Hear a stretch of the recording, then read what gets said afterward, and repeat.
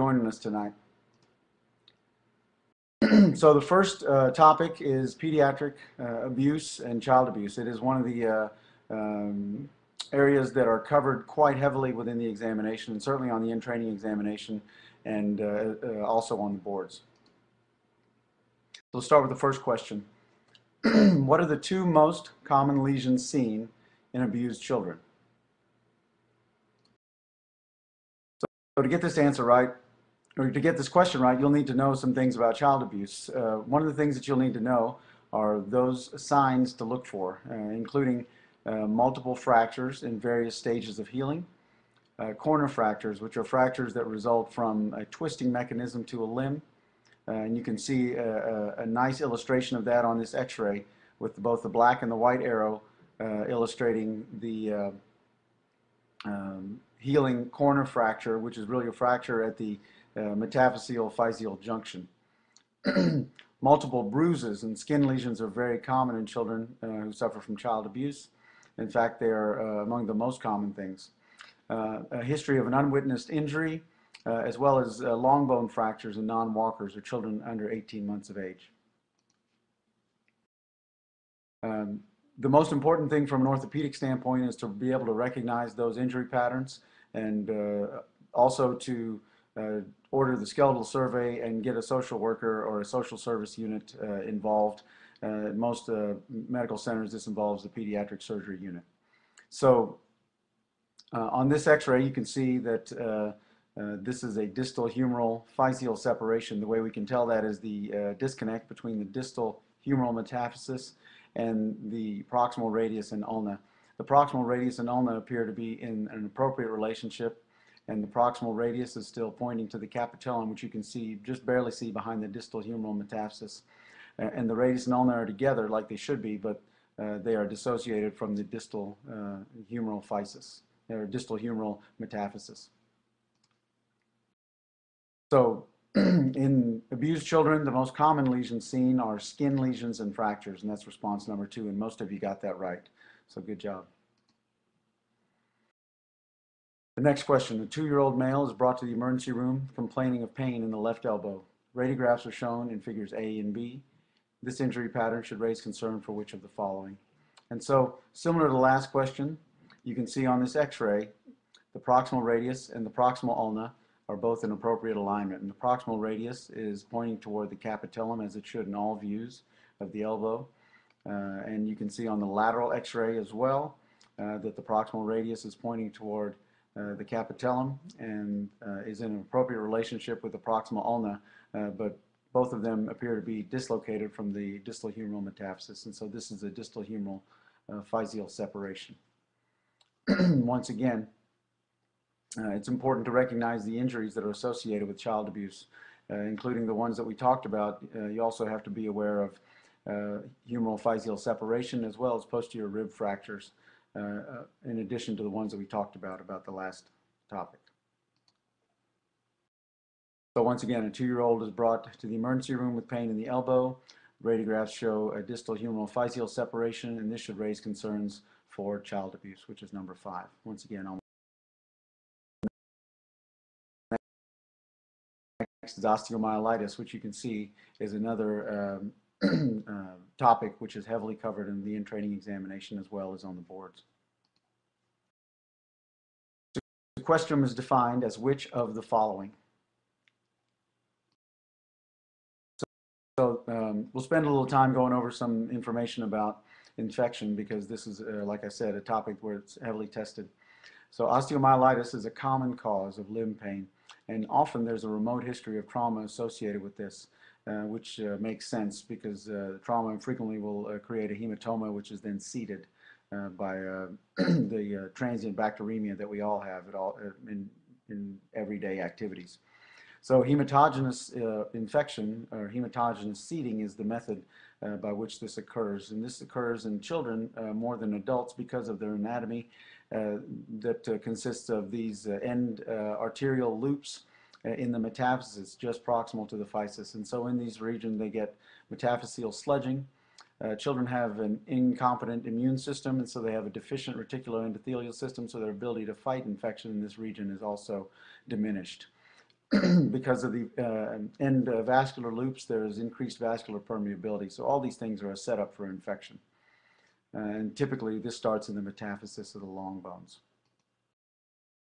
The organisms are a little bit dependent on the environment or and the age of the patient. So Staph aureus continues to be the most common organism that we see causing infection. It is becoming more frequent that this is a community-acquired methicillin-resistant Staph aureus in some locations. Kingella kingae is another common pathogen that we see in cases where their culture doesn't immediately show anything. So you have to be sure that in those cases that the laboratory continues to hold that culture and also inoculates it into a CO2-rich medium because this can be a fastidious and slow-growing organism. In neonates, group B strep and gram-negative organisms are a frequent cause of infection, and they ask this frequently on the test as well. In sickle cell disease, salmonella is the organism that is associated with it, although Staph aureus is still the most common organism for osteomyelitis in these people. Haemophilus influenza is now an uncommon cause of infection. It used to be a very common cause in the younger child, but due to the vaccine, it has essentially been eradicated as a pathogen in osteomyelitis. It does appear in those populations, however, that have not immunized their children. Terminology is important to know as well. Involucrum is a term that's used to describe new bone that's formed in an effort by the body to sequester the infection or to wall it off. The sequestrum is the nidus of residual necrotic infected bone, which is being walled off. Operative treatment of chronic osteomyelitis requires excision of the sequestrum. So once again, returning to the question, you can see that the correct answer is 3. That sequestrum is the necrotic bone, which is a nidus for infection in chronic osteomyelitis, and most of you got that right as well. Moving on, a 7-year-old boy complains of worsening left knee pain over the last 2 weeks. He has been unable to bear weight through the left lower extremity for the past 24 hours. The knee and lower leg are warm and tender to palpation. Current temperature is 100.9 degrees Fahrenheit. CRP is 11, which is elevated. A radiograph is provided in figure A. A joint aspiration yields 2 cc's of synovial fluid, demonstrating a cell count of 2,500. That's pretty unimpressive. And no organisms on gram stain. Which of the following is the most appropriate next step in management? So the radiograph they provide for you there shows an AP view of bilateral knees with normal physes. Clearly this is a skeletally immature individual. And the patella also look normal, and the x-rays seem normal on both limbs.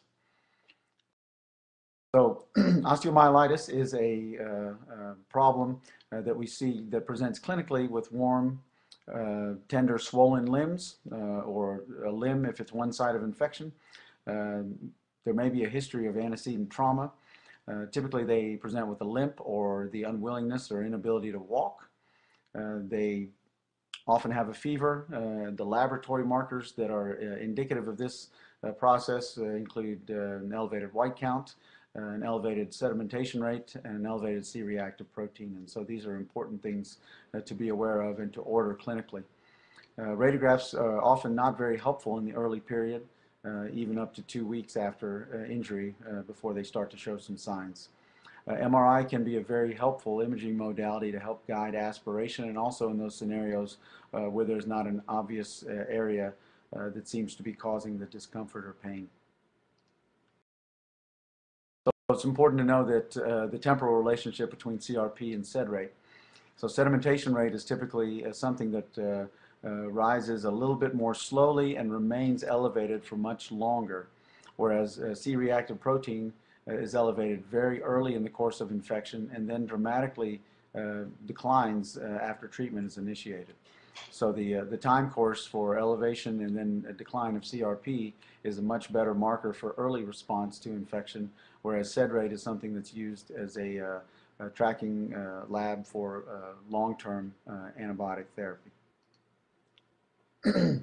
So once again, a 7-year-old boy with knee pain over a couple of weeks with unwillingness to bear weight over the last 24 hours, so worsening knee pain. There's warmth and tenderness. He is febrile, has an elevated CRP, and a negative joint aspiration. So in this scenario, they're trying to tell you that there is an infectious process going on, but it doesn't sound like it is septic arthritis because the aspiration is normal. And so the correct answer is 3, and most of you got that question right.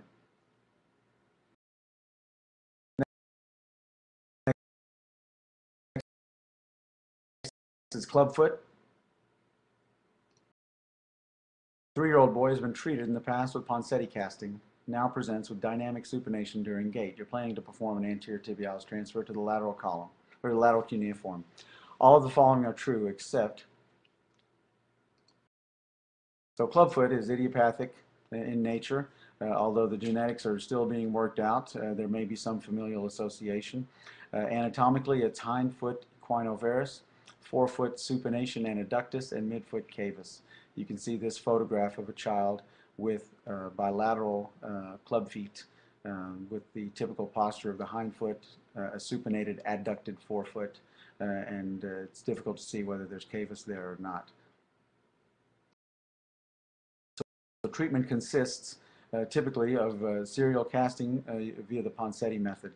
And the Ponseti method emphasizes gentle manipulation in a stepwise fashion and correction of the deformities also in a stepwise fashion, starting with correction of the cavus and then progressing to correction of the adductus as well as the varus and equinus of the hindfoot last after abduction of 50 to 60 degrees is achieved. The casts are usually long leg casts. In fact, they're always long leg casts from hip to toes. And so the mnemonic cave is a good way to remember the order of correction. Serial casting is usually followed by tenotomy at 6 to 8 weeks after the initiation of casting, and then some form of abduction bracing for up to 2 to 4 years.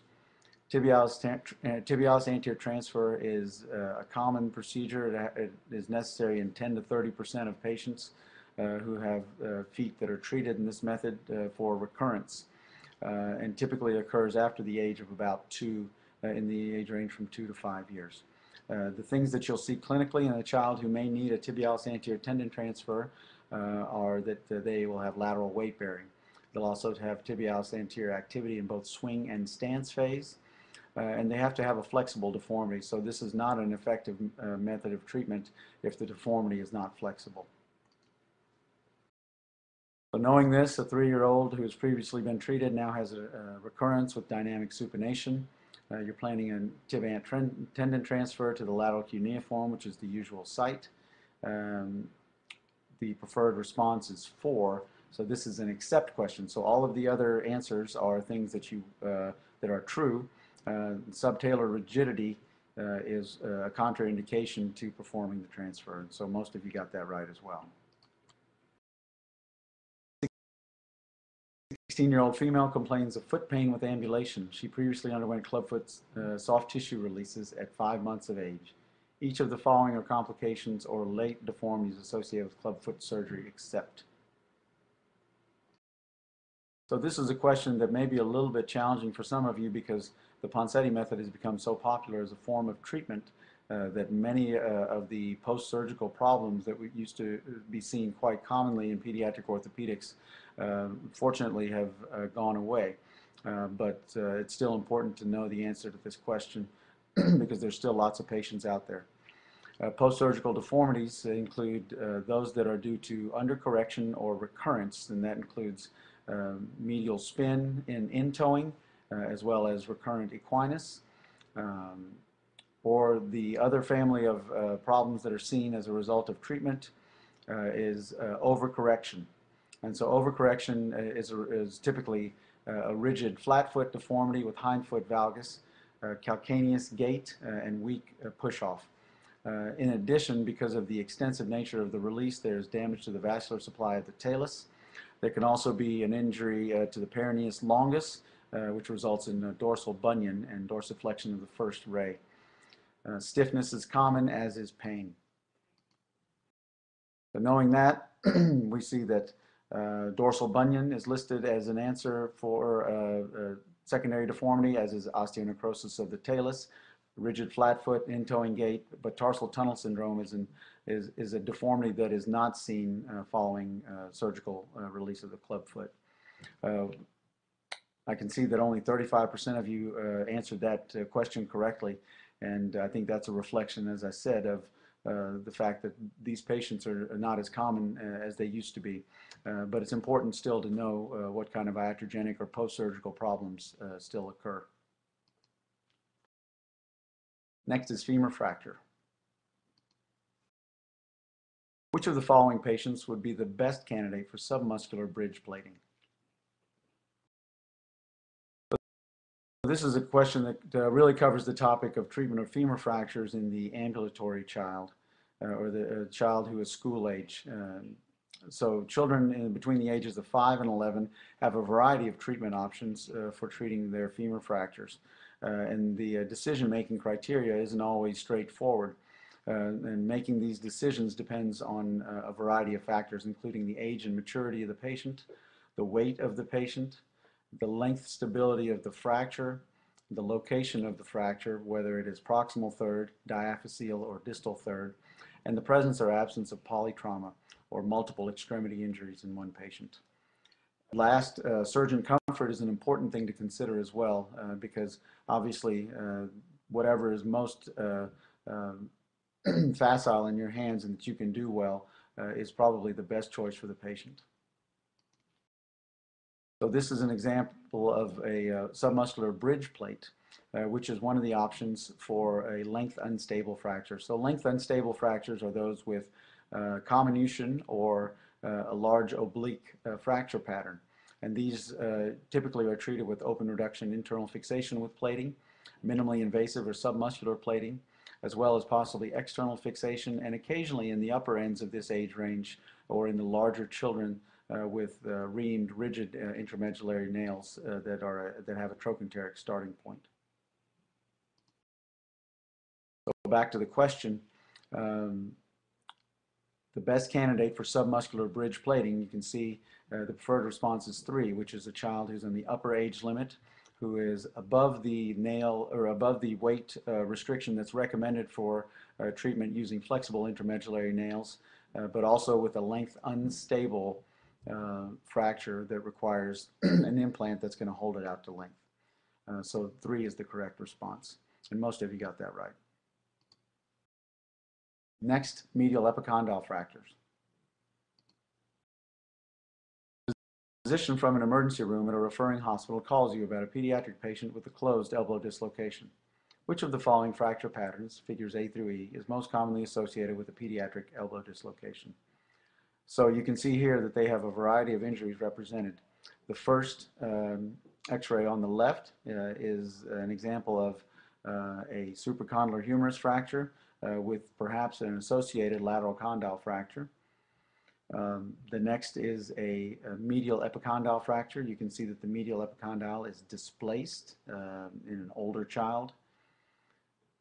The one next to that, moving from left to right, is a displaced type 2 supracondylar humerus fracture, which is an extension type injury there. Above that to the right is a badly displaced type 3 supracondylar humerus fracture. And below that is a Montesia fracture with a proximal ulnar shaft fracture and an associated anterior radial head dislocation. So medial epicondyle fractures result from an avulsion by the flexor pronator muscular wad. And they have some controversy regarding treatment of these types of injuries. Open reduction internal fixation is indicated for those injuries that have been entrapped in the joint following an elbow dislocation. An elbow dislocation is a common associated injury with this type of fracture. And in fact, anytime an elbow dislocation is recognized in a child, you have to be concerned that there might be an associated medial epicondyle fracture. The true displacement is usually seen on an oblique film. This is usually an internal oblique x-ray. You have to be aware that the ulnar nerve may have been dragged into the joint after a reduction of the elbow if the fragment is contained within the joint as well. Displacement of 2 to 10 millimeters has been cited as an indication for treatment, so there's quite a bit of variety and really no consensus on how much displacement is enough to necessitate treatment, and it depends a lot on the activity as well as the hand dominance of the injured child. So you can see these x-rays, the two above show an elbow dislocation that has been reduced with the medial epicondylar fragment visible within the joint. And you can see the capitellar ossification center, which is normal, and just medial to that is the medial epicondyle fragment, which is entrapped within the joint. And on the lateral x-ray, you can see as well that the medial epicondyle fracture, which should be posterior on that lateral film, at the level of the bottom of what appears to be the hourglass pattern of ossification in the distal humeral metaphysis, is at the level of the capitellum and within the joint. And below you can see the C-arm images after this fracture has been reduced, and the elbow is now concentrically reduced as well, and you can see just a hint of an air arthrogram as well, just distal to the capitellum on the AP and the lateral views.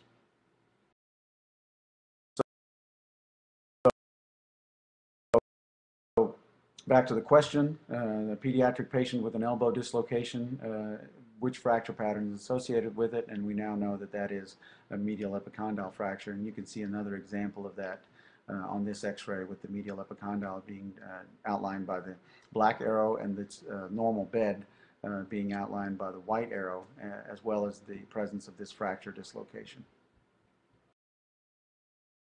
About 2/3 of you got that question right. The most common wrong answer was the Montasia fracture. It's just important to know that what they're talking about is true elbow dislocation of the ulnohumeral joint and not a radial head dislocation. Next is lateral condyle fractures. An 8-year-old boy falls on his right upper extremity and presents to the emergency room with the radiographs shown in figures A and B. He has exquisite tenderness to palpation along the lateral aspect of his elbow.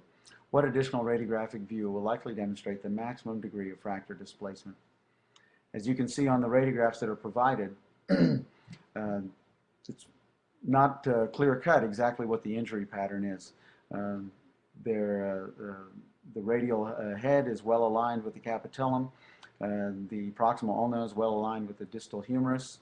The medial epicondyle appears to be in its appropriate position. You can see just a hint of a fracture line in the metaphysis proximal to the capitellum and the lateral condyle, which many times on the AP film is very difficult to detect. Similarly, on the lateral x-ray, it's very difficult to see the displacement of the fracture. The lateral condyle fractures are the second most common fractures around the elbow in children.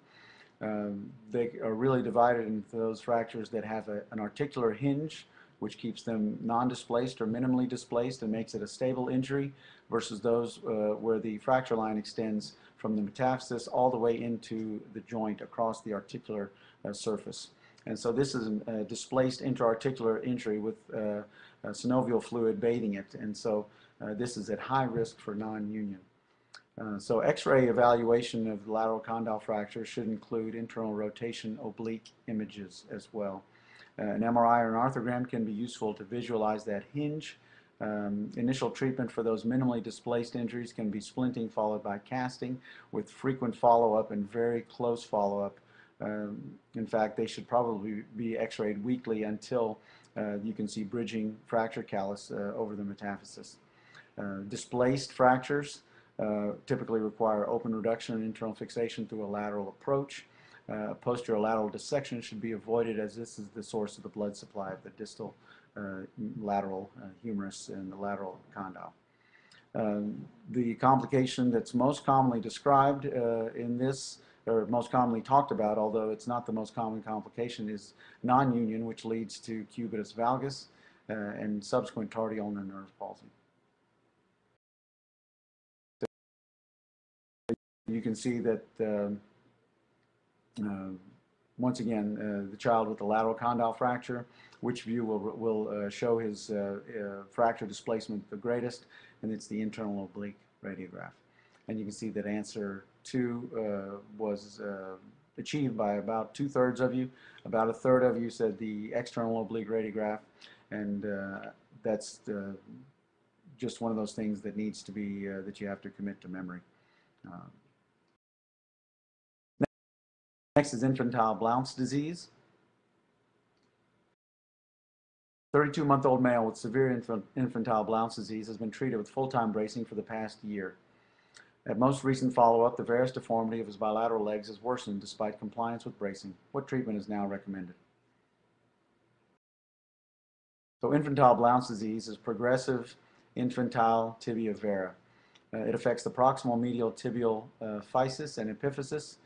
Typically, the onset is prior to 3 years of age. The hallmark is that it is a progressive worsening of their pre-existing genu varum that most children are born with. Langenschuld classification has been described to describe not necessarily the severity of the injury, but the maturity of the patient as well. And so by Langenschuld's criteria, type 1 are those children who are very early in the process and may have just some medial beaking without a true step off of the metaphysis. Type 2 shows a step off of the metaphysis. Type 3 starts to show some ossification and drooping down of the epiphysis. Type 4, 5, and 6 are showing progressive deformity and bar formation of the proximal medial tibia. The metaphyseal diaphyseal angle as described by Drennan is useful and is really a measure of the obliquity of the proximal metaphysis relative to the proximal tibial shaft. An angle greater than 13 is representative of a situation where the child needs continuing follow-up. Greater than 16 has been described as children who are all destined for progression. Those less than 11 almost all resolve. So surgical treatment for infantile Blount's disease is indicated in those patients who have failed bracing, those children who are Langenschuld stage 3 or greater, or unresponsive or with late presentation despite no bracing. These children will have best results if their proximal tib-fib osteotomy is done before the age of 4. Technically, the osteotomy should be done to overcorrect the proximal tibia into valgus of 5 to 10 degrees. In addition, because many times these children have associated internal tibial torsion, rotational correction is necessary. Because of the high risk of compartment syndrome due to the proximity to the proximal calf vasculature and the recurrent vessels to the interosseous membrane, a prophylactic anterior compartment or four-compartment fasciotomy should be performed. Older children or children who've had recurrence may need physeal bar resection as well. Getting back to the question, a less than 3-year-old child with severe Blount's disease has failed bracing. And now the next step in treatment is bilateral proximal tib-fib osteotomies, and that's response number 3, and most of you got that right. Next is distal femoral physeal fracture. An 11-year-old boy underwent surgical intervention for the injury shown in figure A 2 years ago. He currently does not complain of knee pain, but the parents have noticed a progressive bow leg deformity. Physical examination reveals 5 degrees of varus relative to the contralateral side. Current radiographs are provided, figure B. Physeal mapping via CT demonstrates a bar involving 25% of the physis. The remainder of the physis is open. Which of the following is the most appropriate treatment? So the radiograph on the left in figure A shows a Salter-Harris 2 injury to the distal femoral metaphysis that's displaced. And you can see there's a large Thurston-Holland fragment laterally.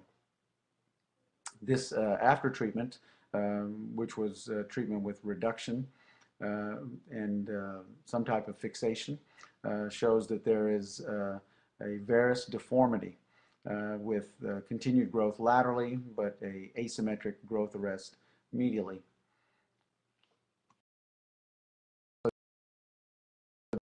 Distal femoral physeal injury is more common than ligamentous injury in children because of the epiphyseal ligamentous attachment of the distal femoral physis. So the cruciate and the medial and lateral collateral ligaments all attach in the epiphysis and do not bridge the physis. Thus, a traumatic injury in this region results in physeal fracture and not ligamentous injury in most cases. MRI and ultrasound are useful for identifying displacement of the fracture or fractures that may be displaced and then spontaneously reduced. Stress radiographs are still occasionally used, although MRI and ultrasound are more frequently used now. You have to understand there's a very high incidence of physeal arrest with these injuries, and up to 30 to 50% of these injuries can lead to physeal arrest. If this is a non-displaced injury that is stable, closed reduction and long leg casting can be appropriate. Most cases require reduction and pinning. The pinning can be extraphyseal if possible with a large Thurston-Holland fragment like the case that was displayed. If it is a Salter-Harris 1 type injury or a Salter-Harris 2 with a small metaphyseal fragment, then smooth pin fixation that crosses the physis is appropriate. Now, physeal arrest is something that can be treated in a variety of ways, and it depends on the nature of the arrest and the age of the child. So partial arrest typically results in an angular deformity, and so partial arrest is amenable to bar resection if there's greater than 2 centimeters of growth remaining and less than 50% of the physis is involved. If there's greater than 50% physeal involvement or less than 2 centimeters of growth remaining, then it's probably best to proceed with completion of the growth arrest and contralateral epiphysiodesis. And depending on the age of the child, this may lead to either a leg length discrepancy that might require lengthening versus epiphysiodesis to equalize leg lengths. You can see on the radiograph here a distal tibial physeal bar that has undergone resection and restoration of alignment and continued growth. Back to the question, an 11-year-old boy who had a distal femoral physeal injury with a resultant asymmetric growth arrest and now has 25% of his physis that is closed, which is less than the criteria that would be an indication for continuing with treatment by resection, and he has greater than 2 centimeters of growth potential. So I think this is one that would be a good candidate for a physeal bridge resection with PMMA interposition. And the PMMA is there to occupy the space around the physis, and it's used to maintain a growing physis and a marker for growth as well. Next are distal radius fractures. An 8-year-old boy fell while riding his bike and landed on his outstretched arm. Radiographs are provided in figure A. Which of the following increases the risk of displacement following closed reduction and casting? Distal radius fractures can be classified into those that are intra-articular and extra-articular. Extra-articular Salter-Harris fractures are typically amenable to closed reduction and casting with a good interosseous mold of the cast. And so the interosseous mold is an important feature to be aware of when you're talking about treatment of distal radius as well as forearm fractures. So the interosseous mold can be measured by looking at the cast index, and the cast index is simply a measure of the cast width in the AP plane relative to the cast width in the lateral plane, and it should be skinnier in the lateral plane by about 20% than it is in the AP plane. Intra-articular Salter-Harris fractures typically require open reduction and internal fixation. Torus or buccal fractures can usually be treated with either a short arm cast or even removable splinting. Green stick fractures typically require reduction if there's greater than 10 to 15 degrees of deformity, as this does not remodel. Go back to the question. The boy fell and landed on his outstretched arm and sustained a distal radius fracture. The likelihood of placement depends on good interosseous mold, so a cast index, which is greater than 0.85, increases the risk of that fracture displacing. About half of you got that answer right. The other half answered that a long arm cast was necessary and a short arm cast was a poor choice for this kind of an injury. But I think the literature reflects the fact that short arm casting is appropriate for these types of injuries if it is a well molded and well placed cast with a low cast index. Next, cerebral palsy. In patients with cerebral palsy, voluntary control of motion best predicts improvement in function after which of the following? So in the upper extremity of children with cerebral palsy, there are some characteristic deformities. These include shoulder internal rotation, elbow flexion contracture, pronation contracture of the forearm, wrist flexion and ulnar deviation deformity, thumb and palm deformity, as well as swan neck deformity of the fingers.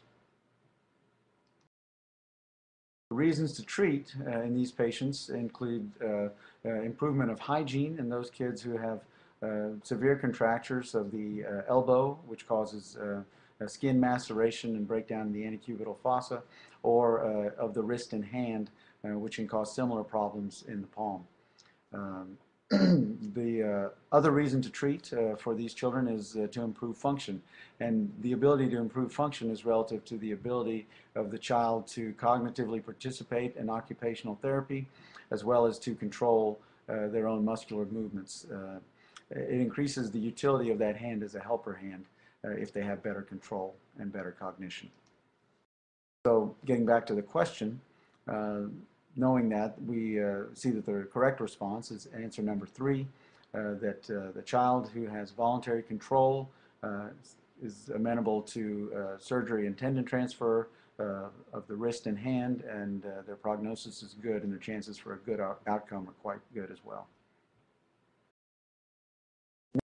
Next is Duchenne muscular dystrophy.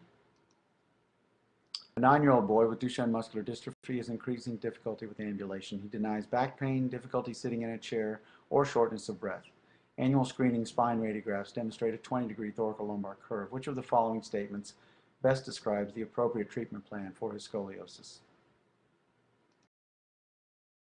Duchenne muscular dystrophy is a X-linked recessive disorder that has scoliosis as a large component of the deformity. The scoliosis and spinal deformity that we see in these children typically progresses after they become wheelchair dependent. Children who are developing spine deformity are traditionally fused early because of their lower risk of surgery, the smaller magnitude of the operation, and the fact that they are able medically to survive the operation and avoid complication more easily. So typically these curves are fused prior to reaching 30 degrees in magnitude. The early fusion improves the quality of their life, but it does not increase the length of their life. You can see on the right a picture of Gower's sign, which is one of the hallmark physical examination findings. And the other things that you'll notice in a child who has Duchenne muscular dystrophy is that they have decreased motor skills, and they start out essentially with normal skills as an infant, but then with age up to about 2 to 6, they develop worsening skills, and they lose the ability to keep up with their peers. Calf pseudohypertrophy is one of the common findings. Gower's sign we discussed, and the lab finding that is pathognomonic is a markedly elevated CPK. So back to the question, you can see that the preferred response is number 2, spinal fusion prior to the progression of the curve beyond 30 degrees. The other options are indications for surgery in idiopathic scoliosis, as well as one of the answers talks about forced vital capacity, and it's important to know that it's good to operate on these children before their forced vital capacity or their pulmonary function deteriorates.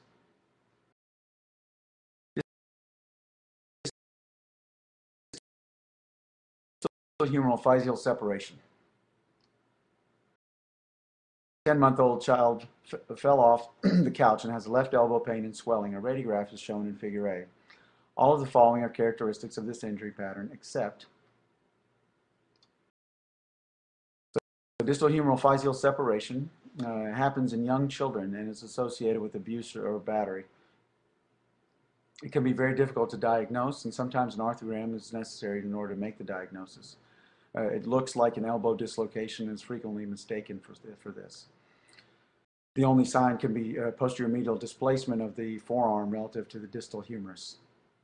In those injuries that are minimally displaced or non-displaced, a posterior splint and long arm cast are appropriate for treatment.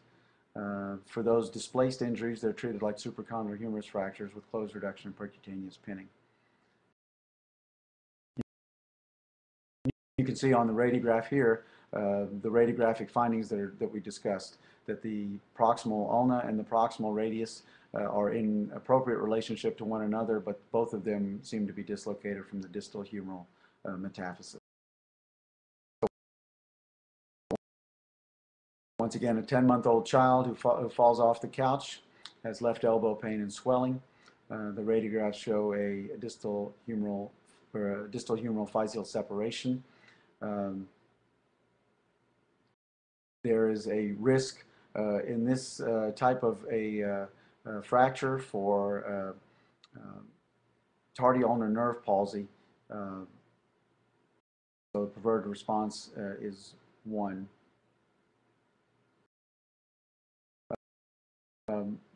There's a lot of disparity in how this question was answered, and I think that there may be some more information that will be discussed later on about this question.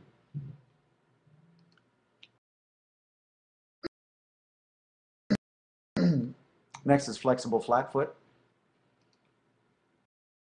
Flexible flat foot. So the question is, a 12-year-old boy has 2 years of right foot pain that prevents participation in athletic activities and is symptomatic with walking. He has attempted UCBL and custom orthoses for 1 year with no relief of symptoms. His hind foot is supple, and he has full dorsiflexion. Clinical images of the foot are shown, figures A and B. A lateral radiograph is shown in figure C. A surgical plan to address the deformity would most appropriately include which of the following? You can see here there are clinical pictures of hindfoot in valgus and a lateral view of the foot with a diminished arch. You can also see the radiograph that shows a midfoot sag and the talo first metatarsal relationship, which should be collinear, shows a break and a sag in the midfoot.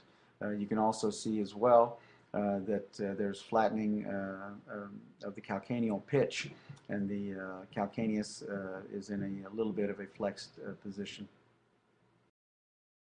So the flexible flat foot is characterized by a low medial arch, a valgus heel with forefoot abduction. There is normal subtalar motion in most of these children. If there is not normal subtalar motion, then you have to look for an underlying etiology like tarsal coalition or some other process that is irritating the subtalar joint or limiting subtalar motion. And typically these children don't have heel cord contracture, but occasionally they can if they are symptomatic, but in flexible flat foot, usually not. Operative treatment for this deformity is rarely indicated, and typically these patients have to fail conservative methods of treatment prior to progressing to any type of surgical treatment. Conservative methods include stretching of the gastrococcolius complex, as well as the use of orthotics. The most common surgical procedure is a calcaneal neck lengthening osteotomy. Sometimes this can unmask tightness of the Achilles tendon, which is then necessary for lengthening afterwards. And then medial cuneiform osteotomy may also be necessary if the first ray remains supinated, and a dorsal opening wedge osteotomy restores the first ray relationship. So back to the question, a 12-year-old boy has 2 years of right foot pain that prevent participation in athletic activities. He's attempted and failed bracing. His hind foot is supple, and he has full dorsiflexion. So the preferred response is number 4, calcaneal neck lengthening osteotomy. About 2/3 of you got that right. Lateral calcaneal slide osteotomy is indicated for varus hindfoot deformity. The other answers were infrequently chosen, but the preferred response is number 4. Both bone forearm fracture. 12-year-old boy fell sustaining a both bone forearm fracture. Which of the following is true regarding the radiographic assessment of anatomic forearm alignment after reduction? So both bone forearm fractures are quite common. They can typically be treated closed with closed reduction and casting. It's important to know the criteria to look for radiographically to outline a acceptable reduction. And usually those criteria include less than 5 degrees of deformity in the AP view and less than 10 degrees of deformity in the lateral view up to about age 10. These are acceptable criteria. Also, somewhere in the neighborhood of 20 to 30 degrees of rotational deformity seems to be well tolerated by patients. Now, a rotational guide on the AP view is that the radial styloid should be opposite the bicipital tuberosity, and this is 180 degrees opposite. So on the AP view, you can see after reduction and healing on those right 2 films, the bicipital tuberosity is pointing medially, and the radial styloid is pointing laterally, and they're 180 degrees from each other. On the lateral view, you can see that the ulnar styloid is opposite the coronoid process, and on the far right radiograph, you can see that that's the case as well. Back to the question, the 12-year-old boy fell, sustaining the both bone forearm fracture. Which parameters tell you that they are anatomically aligned? And once again, the preferred response is 4, and you can see that the radial styloid and the tuberosity are 180 degrees apart on this AP film. About 60% of you got this question right. About 30% answered 5, and that's the radiograph and the radial styloid and tuberosity are 90 degrees apart when it's actually 180 degrees. They should be on opposite sides of the bone. Shirley from the Moores Children's Clinic in Jacksonville, Florida, and I'm going to review the next set of questions. The first topic will be leg length discrepancy. A 14-year-old boy sustains a significant distal femoral physeal fracture. Assuming that he has a complete growth arrest, what is the predicted leg length discrepancy? In order to answer this question, you need to know about predicting limb length discrepancies and normal lower extremity growth. The methods to project limb length discrepancy at maturity include the arithmetic methods, the growth remaining method, the Moseley straight line graph, and the multiplier method.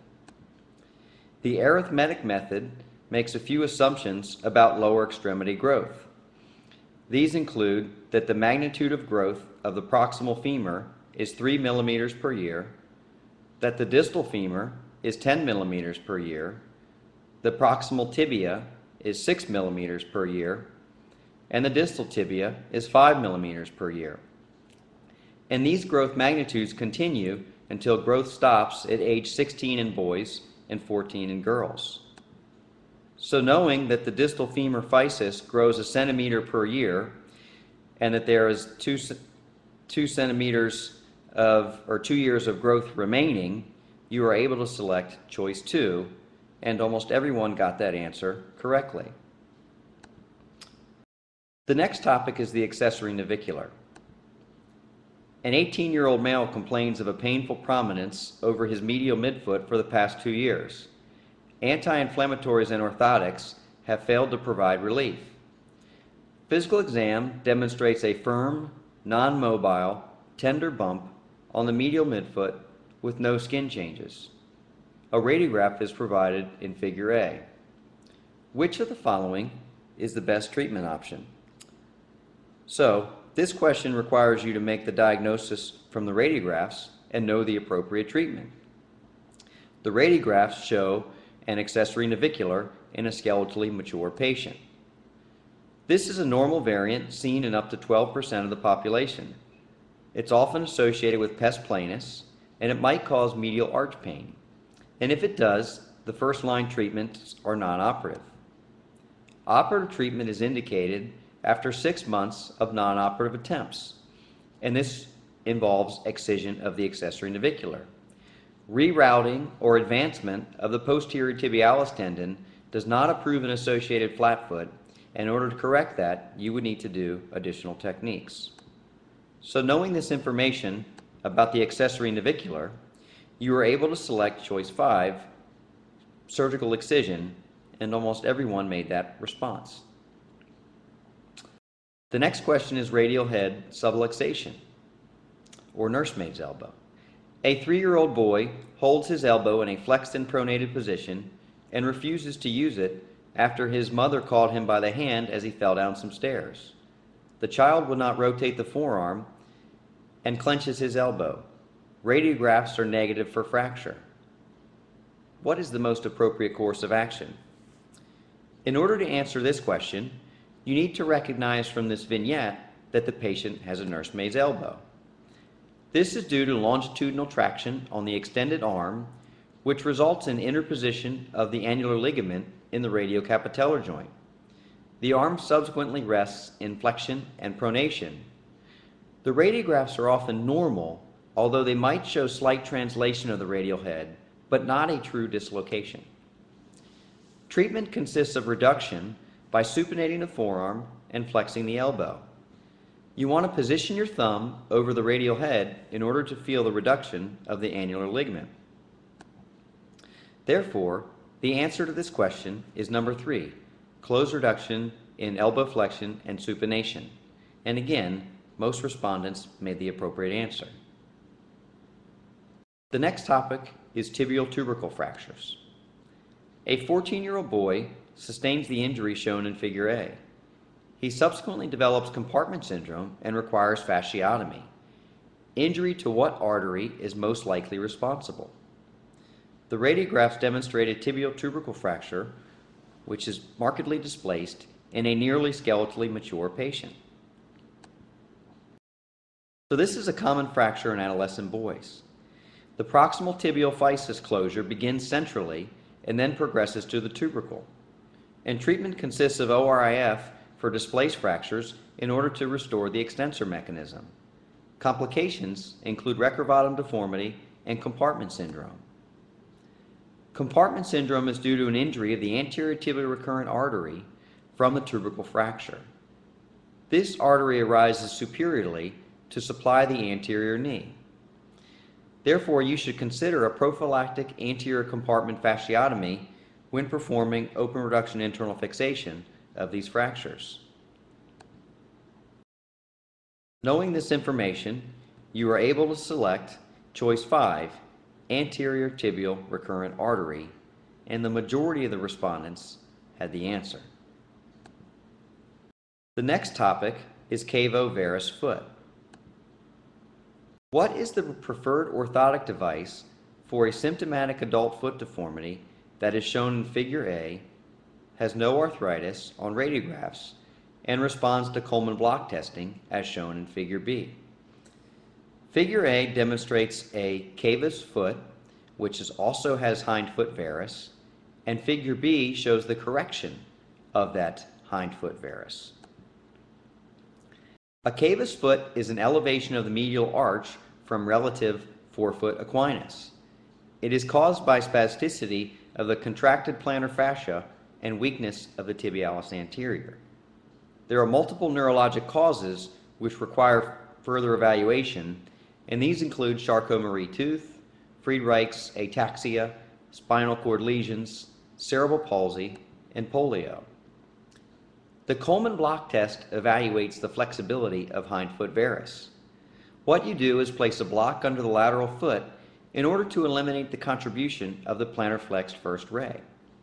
And therefore a flexible varus hind foot will correct to neutral, while a rigid will not. Non-operative treatment consists of an orthotic, which corrects the hind foot varus via lateral post and includes a depression for the first ray. So knowing this information about the cavo-varus foot, you are able to select choice 5, Some were confused about the medial versus lateral hindfoot post, but remember, it's the lateral post which will correct the hindfoot varus. The next topic is internal tibial torsion. A 2-year-old boy is brought to your clinic by his mother for being pigeon-toed. Each of the following measurements found on physical exam are a routine part of the lower extremity profile, except both figures A and B demonstrate measuring the thigh-foot angle. Figure C measures the Q angle. Figure D is a measure of the heel bisector. And figure E is the foot progression angle. Remember that the rotational profile consists of the following: the foot progression angle, which is a measure of the overall alignment of the lower limb, or rotation, and is observed by watching the child walk and is the angle between the foot and a straight line. Hip rotation, which is an estimator of femoral aneversion, with increased hip internal rotation being a sign of increased hip femoral aneversion. And then the thigh-foot angle and the transmalleolar axis, which are both measurements of tibial torsion. And finally, the heel bisector test is a measurement of metatarsus adductus. Remember about internal tibial torsion that this is due to intrauterine positioning, that parents might know tripping, but there's no evidence that these are correlated, and bracing does not change the natural history. And this typically resolves by ages 4 to 8 years. So because the Q angle is not a part of the lower extremity rotational profile, the correct answer is C. The next topic is pediatric tibia fractures. A 3-year and 6-month-old child fell while playing with his friends 2 hours ago and has avoided bearing weight on the right leg since that time. The child is afebrile, and exam reveals tenderness along the distal tibial shaft with no significant swelling. Radiographs are shown in figures A and B. What is the most appropriate treatment? The radiographs here demonstrate a non-displaced tibial shaft fracture. Now, toddler fractures of the tibia can occur after minimal trauma. They're often non-displaced with an intact fibula, and they can be treated with cast immobilization. With toddler fractures, the initial radiographs are often negative. However, you should immobilize the patients in a cast if a fracture is the most likely diagnosis.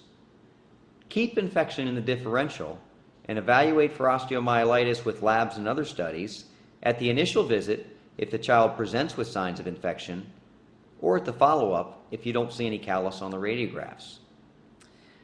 So recognizing that the radiographs demonstrated a tibial shaft fracture and knowing that minimal trauma is required to cause this fracture, you are able to select for long leg cast application. The next topic is septic arthritis of the hip. An 8-month-old infant is brought by his parents to your office for fever and malaise. Your inspection of the patient is detailed in Image A. An oral temperature of greater than 38.5 degrees Celsius has been found to be the best predictor of this child's condition. What is the second best predictor? So the best predictors of the septic hip, in order, are fever, CRP greater than 2, ESR greater than 40, an inability to bear weight, and an elevated white blood cell count. And these are based out of a study from the Children's Hospital of Philadelphia. And you sort of need to know this specific study in order to answer the question. Remember with septic arthritis that inoculation results from hematogenous or directly from the bone. In the neonates, there are transphyseal vessels which can cause the infection. And remember the joints with an intra-articular metaphysis, and these include the hip, the shoulder, the elbow, and the ankle. Also remember the common bacterial causes. In patients less than 12 months, the nosocomial cause is Staphylococcus, and the community-acquired cause is Group B Streptococcus. In 2 to 12 years of age, the most common cause is Staphylococcus. And in adolescence, The most common cause is Neisseria gonorrhea. So, knowing these best predictors of the septic hip, you are able to select answer 4. And this was a difficult question, and unfortunately one that essentially requires you to know that specific paper by Caird et al. Fortunately, there are a lot of questions on tests that do not require you to memorize a specific paper. The next question or topic is brachial plexus injuries. An infant is born with total brachial plexus palsy and Horner syndrome after a difficult vaginal delivery. What is the prognosis for spontaneous recovery of motor function in the involved arm by 3 months of age? So this question requires you to know about brachial plexus injuries. These are not very common, at 1 in 3,000 births, and are due to a stretch or contusion. 90% of cases will resolve without intervention. Most cases can be observed with passive motion because of those good results. The worst prognosis is seen with total plexus injuries, especially when this is associated with a preganglion injury and a Horner syndrome, and these will have less than a 10% chance of spontaneous recovery. Remember the common types of brachial plexus palsy: ERBs or upper trunk, Klumpke's or lower trunk, and total plexus. Early surgery is for the complete flail arm or Horner syndrome, and this is done with microsurgical nerve repair or nerve grafting. Later surgery consists of tendon transfer or osteotomies for internal rotation contractures of the shoulder, or pectoralis transfers for decreased elbow flexion. Knowing this information about brachial plexus injuries, you are able to select choice 5. The next question is radial neck fractures. A 12-year-old boy falls 8 feet from a tree limb and lands on his outstretched hand. He complains of elbow pain, and a displaced radial neck fracture is located on the radiographs. Closed reduction is attempted with sedation, and post-reduction radiographs are provided. Which of the following actions should be taken?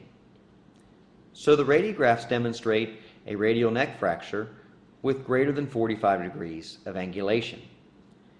Radial neck fractures often occur with other injuries and can result in a flipped radial head, which you want to be sure to identify. Treatment is primarily based on angulation. If there is less than 30 degrees of angulation, these should be immobilized.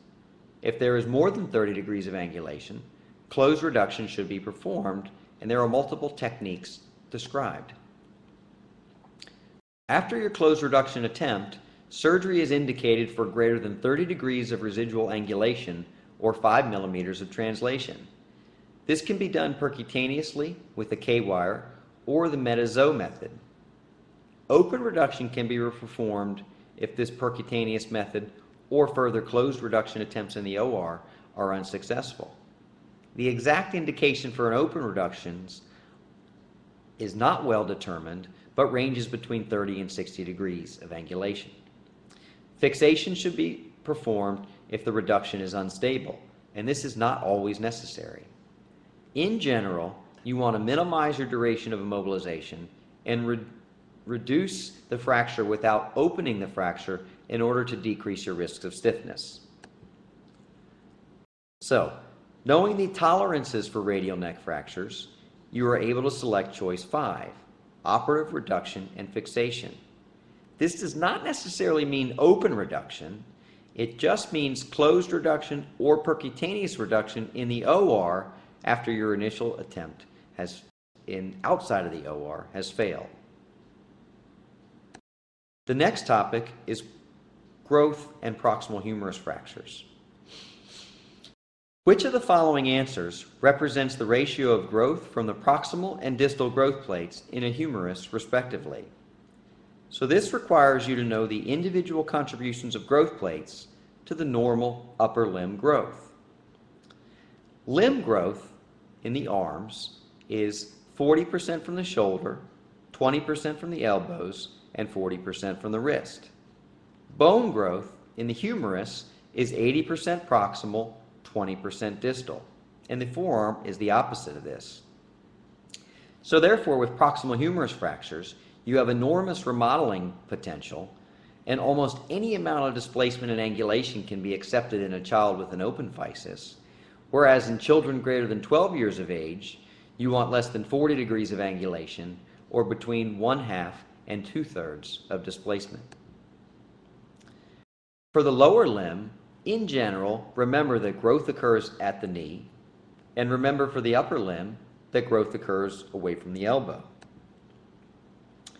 Therefore, knowledge of the humerus growth pattern allows you to select number 1, 80:20.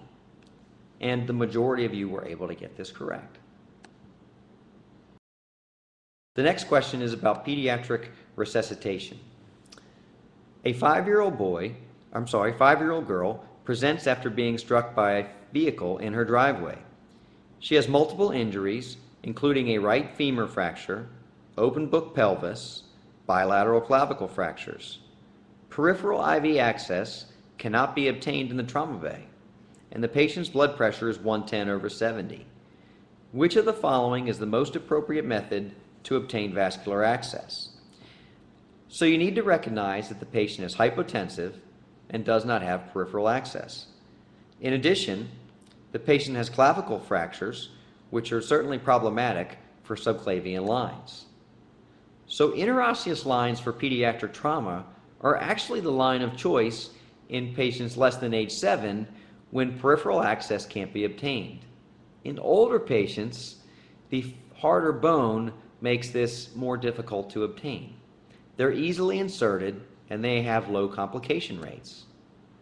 Other key points about pediatric trauma are that this is the most common cause of death in children, and that CNS injuries have the highest morbidity and mortality among all injuries, that spine fractures have the highest morbidity and mortality among musculoskeletal injuries, and that children can remain hemodynamically unstable even after significant blood loss.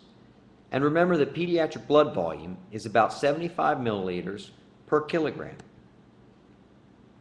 So, knowing that the interosseous line is a safe option, you are able to select number 1, placement of an intraosseous infusion device. The next topic is the elbow. Which of the following elbow apophyses is the last to fuse during growth?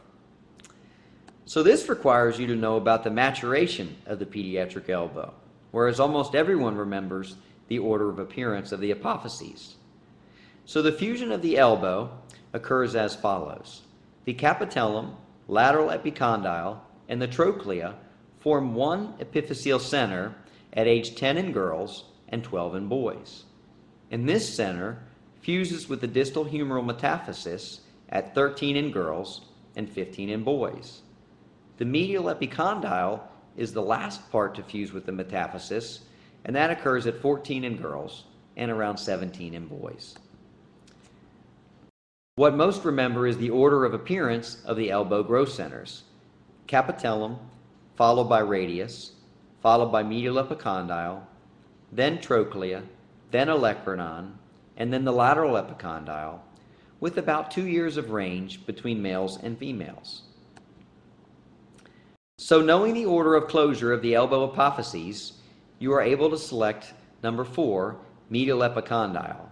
And this was a really hard question, with the majority of the respondents selecting the external epicondyle, because again, I think most of us remember the order of appearance and not the order of closure, and hopefully those slides have made those facts more clear. The next topic is sickle cell anemia.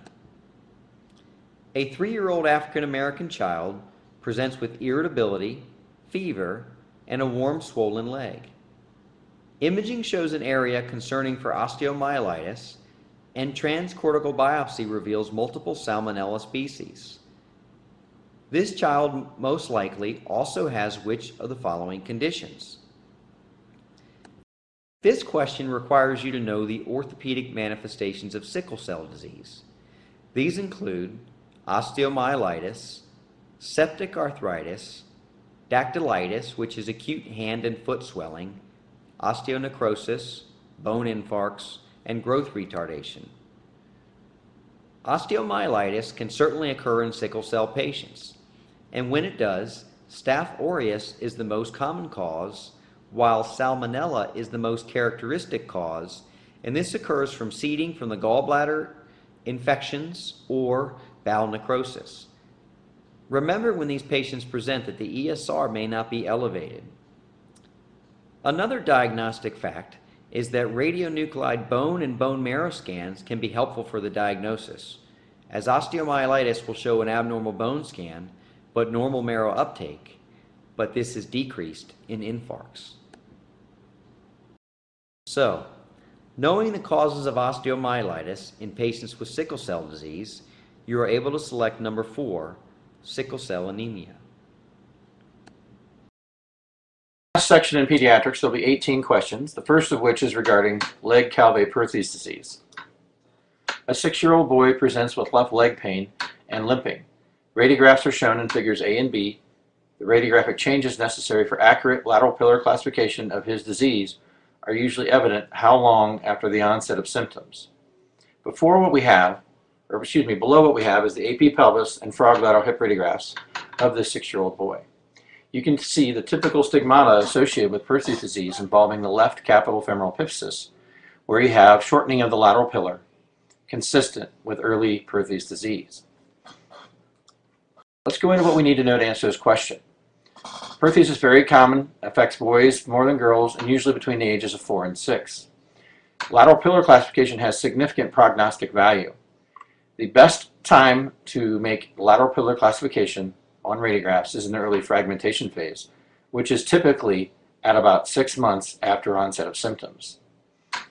Lateral pillar classification is A, B, and C, with A being no loss in lateral pillar height, B being up to 50% loss in height, and C more than 50% loss in height. Let's go back to the question. What this question is really asking is, at what phase in Perthes disease can you make an accurate lateral pillar classification?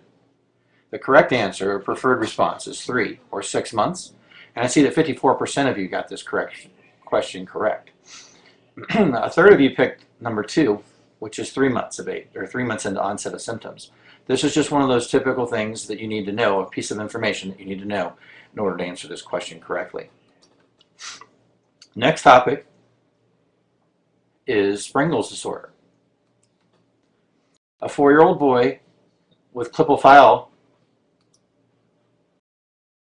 syndrome has elevation of the left scapula since birth. Spine radiographs show no evidence of scoliosis. What shoulder motion is likely to be most limited? Again, let's go through some typical findings in Sprengel's deformity. First of all, it's very commonly associated with Klippel-Feil syndrome. It's a failure of scapular descent and can mimic scoliosis, as you can see in the 2 patients on the right-hand side of the slide. There are commonly also associated upper extremity anomalies. Typically presents with a high, smaller scapula and mimics scoliosis due to the asymmetry associated. As you can see in the slide's photographs on the bottom half of this slide, abduction is most severely limited, as depicted in the central and right-sided slide. The treatment is typically observation, but you can do resection if there's no more vertebral bone in order to bring the scapula down to its normal position, thereby improving its functional capabilities. Back to the question. A 4-year-old boy with Klippel-Feil syndrome has elevation of the left scapula since birth. Spine radiographs show no evidence of scoliosis. What shoulder motion is most likely to be limited? You guys did fantastic on this question, where 83% of you picked the correct answer, which is abduction. Answer number 2.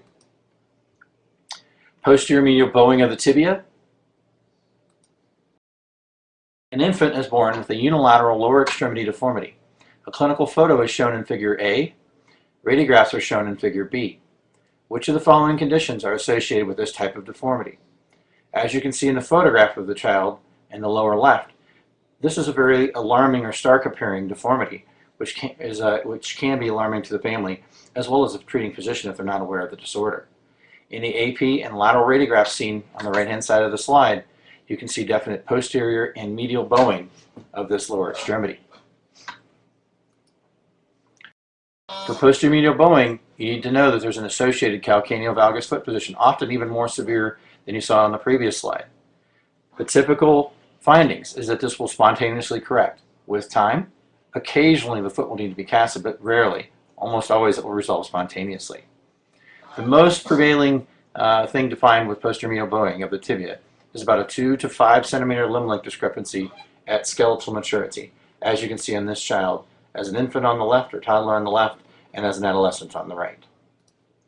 Back to the question, what they really want to make sure you understand is that this is not something that's related to suited arthrosis of the tibia like anterolateral bowing would be, and instead a residual limb length discrepancy, and you guys did an excellent job on this with 75% of you getting the correct answer. Mucopolysaccharidoses. Children with lysosomal storage diseases have increased rates of which of the following disorders? Syringomyelia, pectus excavatum, micrognathism, carpal tunnel syndrome, and thoracic kyphosis. Essentially what you need to know in any mucopolysaccharidosis is that it's a storage disorder. So therefore they're going to have lots of whatever the byproduct is that needs to be stored throughout the body.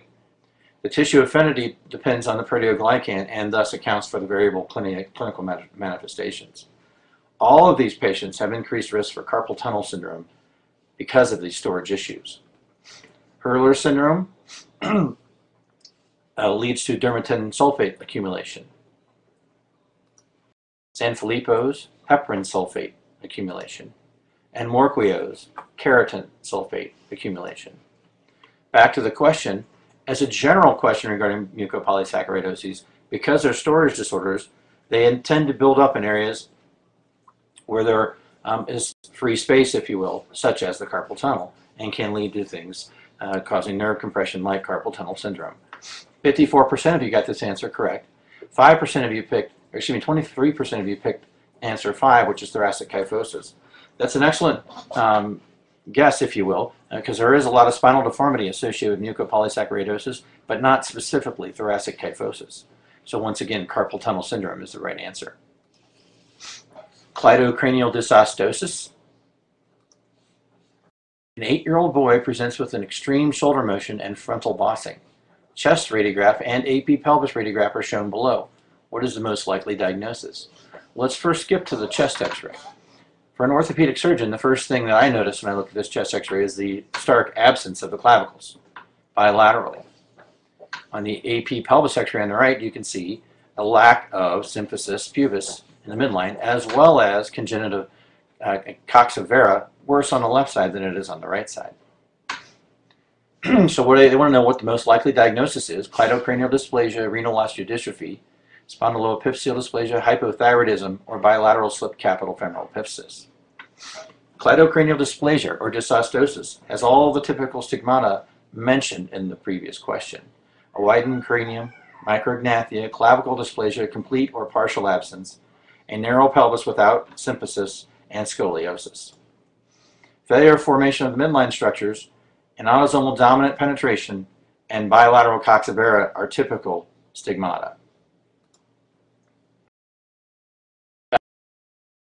Back to the question.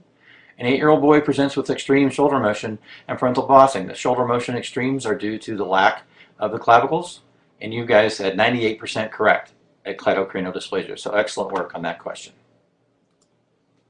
Vertical talus.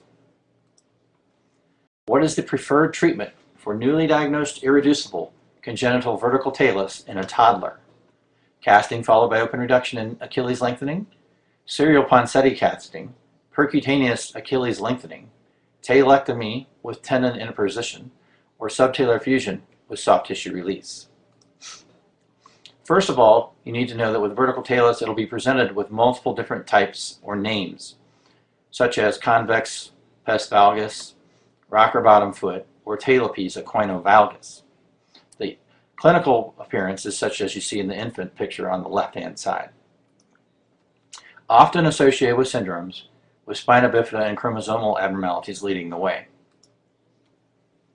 X-ray diagnoses are key and very testable material and very commonly asked. The X-ray you see on the right, you see the flat surface on the dorsal surface of the foot near the red arrow. This is because this is a plantar flexion lateral view X-ray. This is an attempt to see if the navicular will line up and reduce with the talus. If it does not and remains dorsally dislocated, then you have a vertical talus radiographically. Casting is used to stretch the tight soft tissues, but usually not able to completely reduce the talonavicular joint, and a surgical release is usually necessary at or about 6 to 9 months of age. So back to the question. What they're really asking is, what do you need to do to treat congenital vertical talus, and specifically, what different things do you need to do than you would do with a typical idiopathic clubfoot? With an idiopathic clubfoot, the answer would be 2, serial Ponseti casting. However, with vertical talus, because we're not typically able to completely reduce the talonavicular joint, casting followed by open reduction and Achilles tendon lengthening is the appropriate answer. And I'm thrilled to see that 87% of you got the correct answer, which is number 1. Diastrophic dysplasia. What is the genetic cause of the dwarfism characterized by a hitchhiker's thumb, cauliflower swelling of the ears, and severe club feet? FGFR2, FGFR3, sulfate transport protein, CBFA1, or GS alpha protein. What this is basically making you do in this question is recognize what diastrophic dysplasia is. The term diastrophic implies twisted or distorted form of dwarfism. It's an autosomal recessive phenomenon and is characterized by a mutation on the sulfate transporter protein with undersulfation of the proteoglycans throughout the body. The typical stigmata mentioned in this question, cauliflower ear, hitchhiker's thumb, cervical spina bifida, and cervical kyphosis, are several of the very significant musculoskeletal issues associated with this disorder. They have a very short stature, and again, the twisted dwarf with severe club feet, hitchhiker thumbs, and significant spinal deformities as well. Back to the question. What they're asking you here is it's a known genetic cause, and they want you to know what is the mutation and what is the mutation's product. In this instance, that is number 3, a sulfate transport protein. And 84% of you got this correct, which is fantastic. Marfan syndrome. Marfan syndrome is an autosomal dominant disorder which results from a defective gene encoding for what? Again, a gene byproduct question. Number 1, elastin. Number 2, fibrillin. Number 3, fibroblast growth factor. Number 4, collagen type 1. And number 5, collagen type 2. The answers to the questions that you need to know for Marfan syndrome involve this chromosome 15. Occasionally they'll throw that curveball in there to make sure you understand that's the location. But fibrillin is the product of that chromosome and that location. They have an arm span greater than the height, lens dislocations, mitral valve prolapse, and significant ligamentous hyperlaxity. The musculoskeletal ailments include scoliosis and significant arachnodactyly. So back to the question, this is just an answer that you have to know these products in order to understand and answer this question correctly. Very excited to see that 93% of you got the correct answer, which is number 2, fibrillin. Tarsal coalition and perineal spastic flatfoot.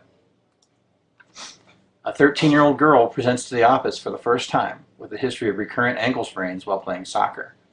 Clinical examination demonstrates pes planus. A radiograph shown in figure A. What is the most appropriate next step in treatment? Let's look at the x-ray below and see what we have first. Well, you can see that we have an abnormal connection between between the navicular and the calcaneus, as seen in the direct center of this radiograph. Classic radiograph for a calcaneo-navicular coalition. The question, however, wants you to answer the question, what is the most appropriate treatment from the get-go? First of all, calcaneo-navicular coalitions are the most common cause of spastic flat feet, or pes planus. Commonly, they present as recurrent ankle sprains, as seen in this question, and other causes may include trauma or inflammatory disorders, such as JRA. A calcaneo-navicular bar may be seen on the oblique view, as we saw in the radiographs in this question. The initial treatment is always going to be casting or some form of conservative measure. If you go down the route of surgical management or failed conservative management, a CT scan is advisable, as there can be secondary or additional coalitions in the hindfoot. The talocalcaneal coalition requires CT to measure the percentage of the joint involved, and when 50% or less of the joint is involved, resection is an okay alternative. More extensive involvement requires more aggressive procedures, such as an arthrodesis. So back to the question. It's a 13-year-old girl who specifically, say, presents with recurrent ankle sprains while playing soccer. The most appropriate next step in treatment in this answer is 5, cast immobilization, because they don't give you any delineation of any other conservative treatment attempted thus far. 59% of you got this answer correct. 38% of you picked option 2, which is coalition excision. I think that answer would be correct had they in the question mentioned that they tried casting previously and failed in that conservative measure. But since they did not, conservatism will be the appropriate answer, and it's cast immobilization. Montasia fractures. A 4-year-old girl sustains a buccal fracture of the ulna and an associated radial head dislocation. Closed reduction and immobilization of the arm in 110 degrees of flexion, as swelling allows, and full supination enhances the stability of the injury by which of the following: tightening of the interosseous membrane, tightening of the biceps, eliminating plastic deformation, relaxing the pronator quadratus, or protecting the posterior interosseous nerve. With Montasia fractures in children, it's key to make sure that the x-rays they give you have the elbow and the wrist in the film, or that they explain it to you as they did in this particular question. And that is incredibly important, as you need to make sure that the radial head reduces. Casting these in hyperflexion and supination relaxes the biceps and tightens the interosseous membrane, thereby enhancing your chances of maintaining a reduction. So back to the question, 78% of you got this correct, that hyperflexion and full supination enhances stability by tightening the interosseous membrane. The key part of this question that makes it correct is that as swelling allows. A lot of these children will be very swollen, and you may not be able to hyperflex due to safety reasons for compartment issues. SCFEs, slip capital femoral epiphysis. A 13-year-old obese boy complains of a 3-month history of left knee, thigh, and groin pain. His pain has significantly worsened over the past week. He denies pain in the right leg. Radiographs are taken and shown in figures A and B. The history and physical do not reveal any findings concerning for an endocrine disorder. What is the preferred method of treatment? Well, let's look at the x-rays that we have below. On the left-hand side, we have an AP pelvis, and on the right-hand side, a frog lateral x-ray of the left hip in particular, which is where he's symptomatic. You can see rarefaction or widening of the physis in this proximal femur. And on the frog lateral, you can see a slight slippage of the epiphysis in that regard. So the questions that the answers they have for this question are subtroch osteotomy, non-weight bearing for the left side for 6 weeks, bilateral in situ fixation, in situ single screw fixation across the left physis only, or varus derotational osteotomy of the proximal femur. Well, first let's go through some key pieces of information to know about slip capital femoral epiphysis. It most commonly occurs in overweight males during their rapid growth spurt. By far, the #1 treatment on any question asked will be pin in situ or where reduced by positioning without force. Endocrine workups are necessary if the child is less than 10 years of age or has other stigmata associated with endocrinologies. Pinning bilateral is definitely indicated if there are endocrinopathies, and this is something that they will have to allude to in the end in the question in order for this to be correct. Back to the question, the preferred response, accordingly, is in situ single screw insertion across the left proximal femoral physis only. 94% of you got this answer correct, which is absolutely fantastic. An 11-year-old obese male presents with a slip capital femoral epiphysis. Which of the following figures accurately represents the methods used to determine the radiographic severity of the epiphyseal slip and help to guide treatment? You can see on the left-hand side, the farthest to the left, is an epiphyseal diaphyseal angle. The second from the left is Klein's line drawn on the superior aspect of the femoral neck. The acetabular index is the central photograph. Shenton's line is the line drawn from the femoral neck through the obturator foramen. And the center edge angle is the furthest to the right. So slip capital femoral epiphysis has a scenario where the femoral neck is displaced anteriorly and externally. The Southwick severity angle is what was depicted in this question and is the answer. The epiphyseal shaft angle is the key, with the difference being mild of less than 30 degrees, moderate 30 to 50 degrees, and severe greater than 50 degrees. An 11-year-old boy presents with the above-mentioned scenario. The preferred answer is 1, and I'm delighted to see that 81% of you got this answer correct. Developmental dysplasia of the hip. Which of the following concepts regarding pediatric hips is true? The proximal femoral physis and greater trochanteric apophysis develop from different cartilaginous physes. The proximal femoral physis grows at a rate of 9 millimeters per year. Normal infant femoral anteversion is between 10 and 20 degrees. The ossific nucleus of the proximal femur is visible on radiographs by 6 months of age in most children. And slip capital femoral epiphysis typically occurs through the zone of proliferation. So again, they want to know which one of these is true. So let's go through some typical information that's needed to answer questions on developmental dysplasia of the hip. First of all, on the slide you can see below with the x-ray, the red line that's just horizontal is Hilgenreiner's line. And the blue line, which is vertical, is Perkins' line. That divides the hip into 4 quadrants, as you can see in the radiograph below. The proximal femoral ossific nucleus appears at 6 months of age. If you can draw these lines on the x-ray, which they'll have to show you on the question, you can make the diagnosis without the presence of an ossific nucleus, which is why they're asking you this question. So back to the question. The correct answer is 4. The ossific nucleus of the proximal femur is visible on radiographs. And 70% of you got this answer correct, which is answer 4. Looks like about a fourth of you picked answer 1. The proximal femoral physis and greater trochanteric apophysis develop from different cartilaginous physes. Actually, in the proximal femur, those 2 physes are congruous with each other and don't separate until later in development. Neurofibromatosis.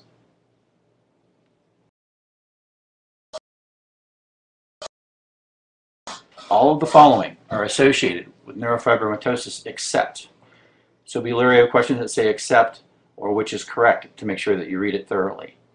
Smooth bordered cafe au lait spots, posterior medial bowing of the tibia, short sharp dystrophic scoliosis, cutaneous neuromas, and autosomal dominant transmission from mutated neurofibromin gene. So with neurofibromatosis, the NF1 gene is located on chromosome 21 and has been labeled neurofibromin.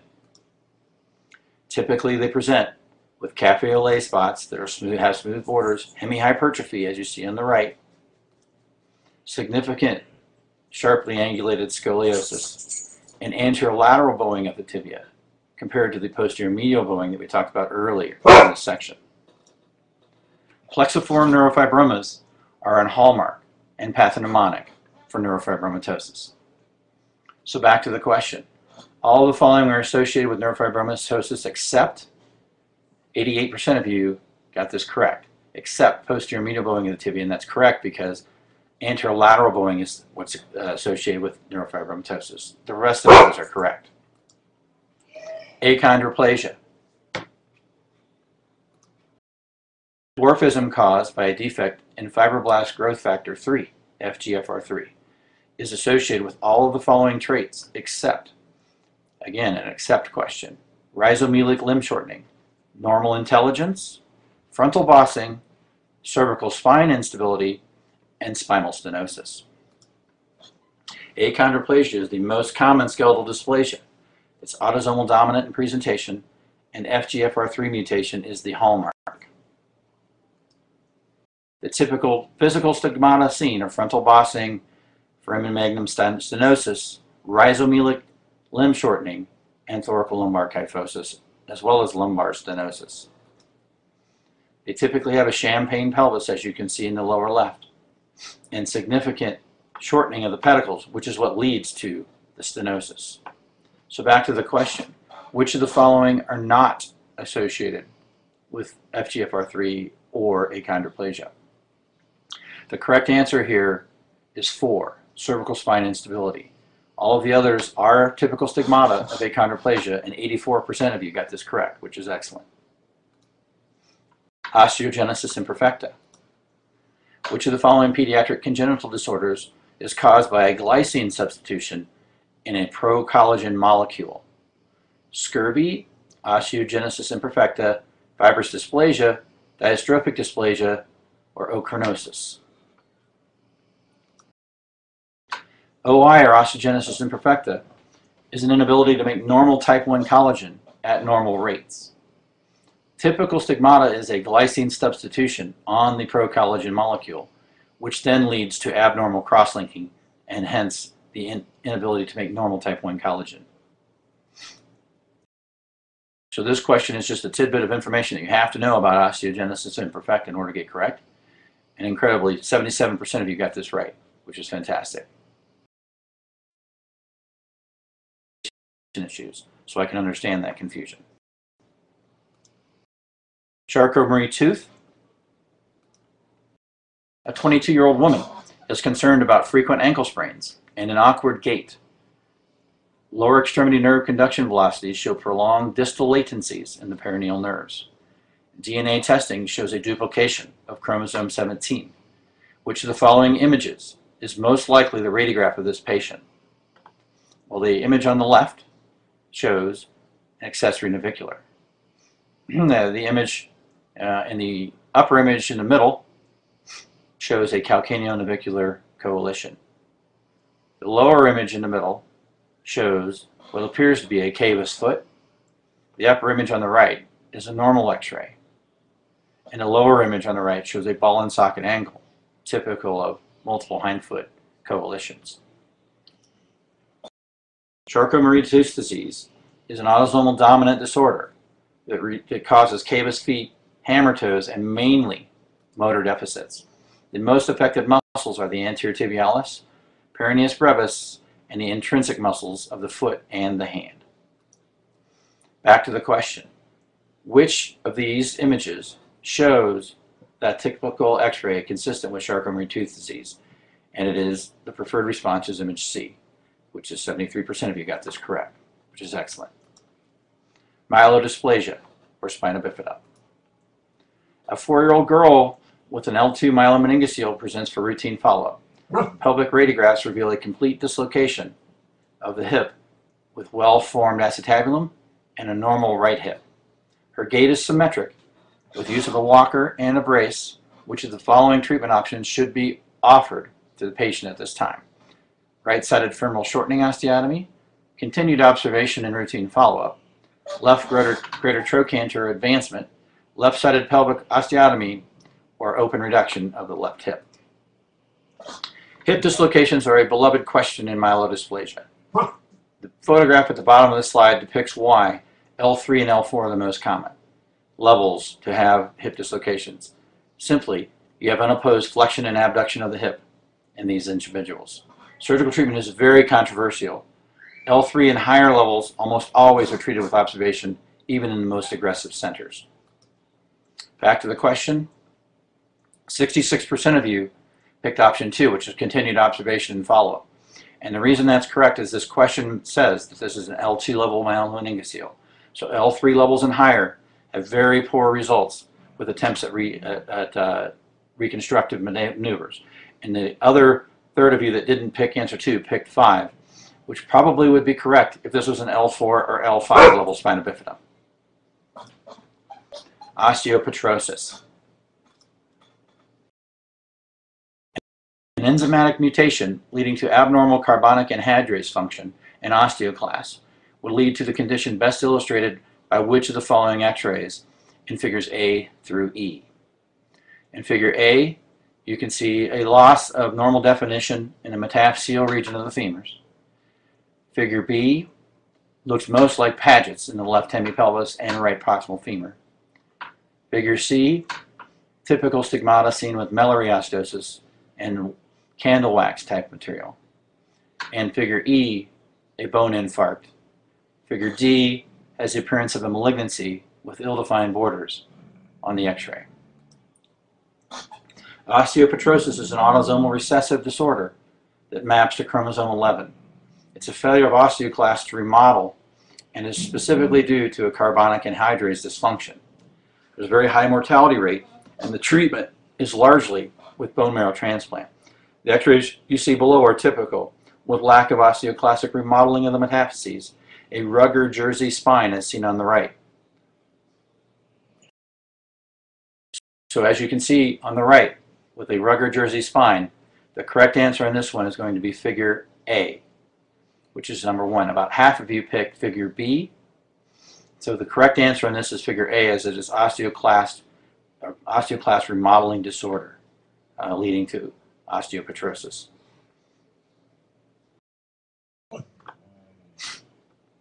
And that concludes this section.